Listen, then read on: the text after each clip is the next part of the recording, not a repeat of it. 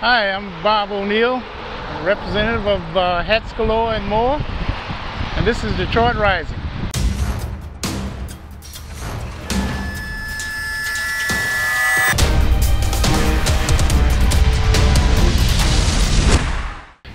Hats Galore and more has been in business now for 20 going on 21 years.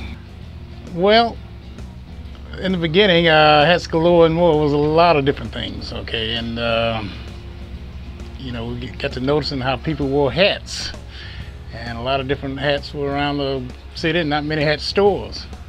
So we graduated into hats.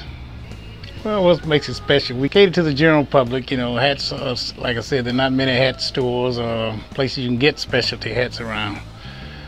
People in the city, in Detroit and metropolitan area, love hats.